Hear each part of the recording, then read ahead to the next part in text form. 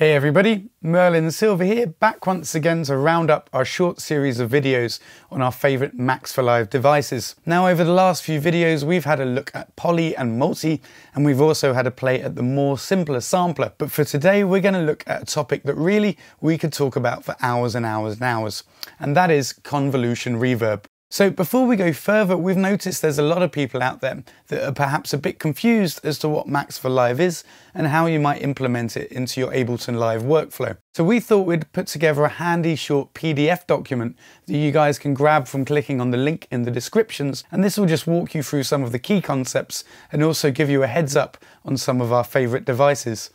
So without further ado, let's have a look at convolution reverb. Okay, so today we're going to spend a bit of time working with convolution reverb. This device is included in the Max for Live Essentials pack that is available to download for free for all owners of Live 9 Suite via Ableton's website.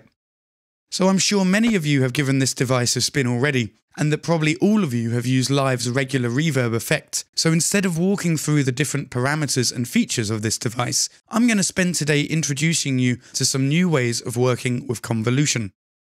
As well as interesting and realistic reverb, convolution can be used in many different ways. Here is a simple 808 beat constructed from the rather tasty Neon Lights sample library from Black Octopus Sound.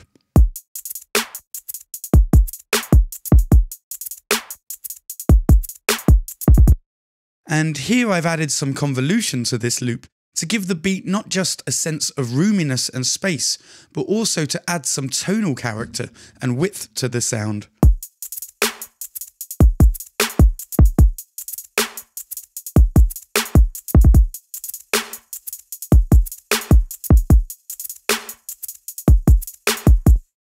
Convolution can be applied to designing and mixing drums in many different ways, and this is only touching the tip of the iceberg with this technique. But before we go any further, we should probably discuss what convolution reverb is. So rewinding a bit, this is a simple click that I've constructed from this Max for Live drum synth. First off, I'm going to send this sound to a simple and short delay.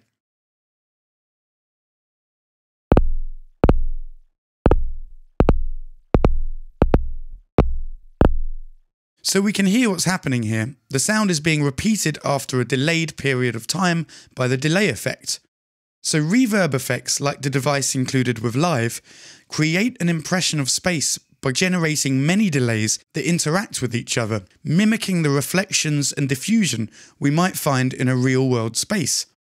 So back to the delay, and here I've created a small and crude network of delays to mimic the way a reverb is built.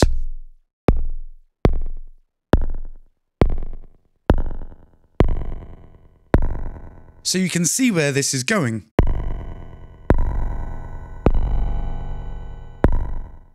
Over to the actual reverb device on this channel, and as I increase the decay, you can hear what I mean.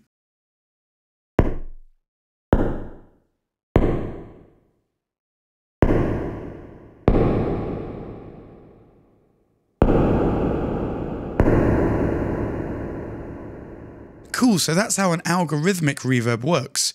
Convolution reverb is an altogether different approach to mimicking space. So simply put, convolution is the process of filtering a source sound, so in this example the click that we've been using, through a digitally stored room sample, which is known as an impulse response or IR file. An IR file is, for all intents and purposes, just a WAV or AIF file like any regular sample. In order to capture the sound of a space, we would record a loud click or gunshot-like sound played into the space. So that's why I'm using this click as an impulse to demonstrate in this tutorial. This click would later be phased out, and what we're left with is a sonic footprint of the space. I really think this is easier to understand by listening.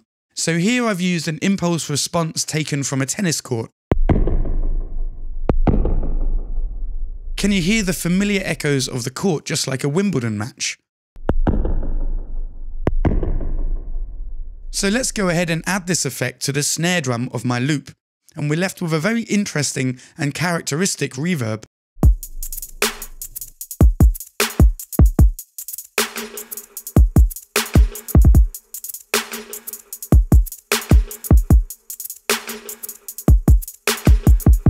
So the Convolution Reverb device comes with a huge library of impulse responses, ranging from the realistic to the bizarre, and they're really worth spending some time going through.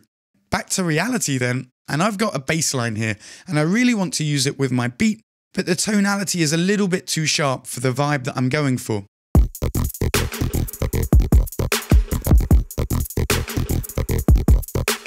What I'm going to do is convolve this bass line with a sample of the kick I'm using, to see if I can make it blend together in my arrangement a little bit better.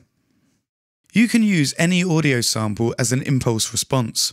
All you have to do is drag it from Live's browser or from an audio track directly onto the impulse response area of the device interface here.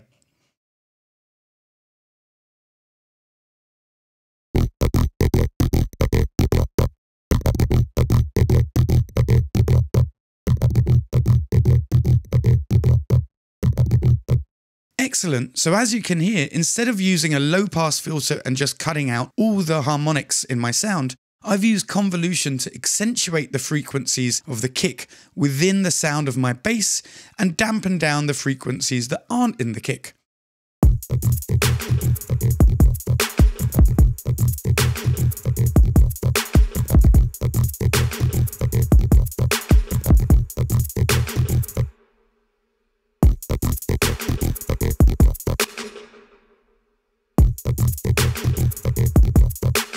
Okay, so before I wrap up, I've got one last trick to show you. And this is a bit of a ninja move you can use for when you're kind of stuck and out of melodic ideas. So over here is a simple snare roll.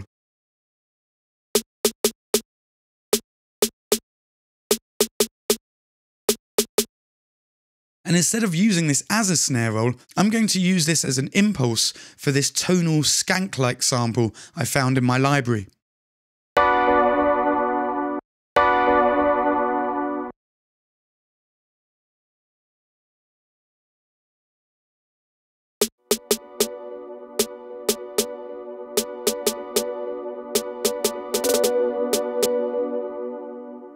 So finally, I have a frequency shifter placed here to modulate the pitch of the incoming snare roll. The Convolution Reverb device will respond differently depending on the frequency of the input signal.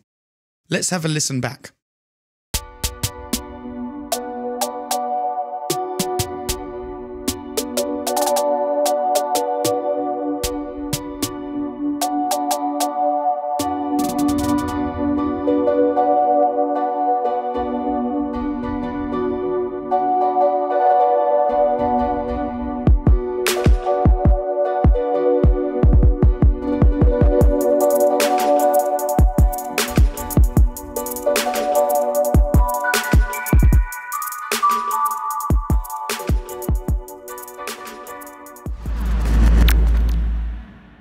Great stuff. So as you can see, that's just the tip of the iceberg we're touching here. There's really so many uses of this device and it really does go very deep indeed. So I'll be seeing you guys really soon. I hope you've enjoyed this short series of videos. My name's been Merlyn Silver and this is Warp Academy. Thanks for watching.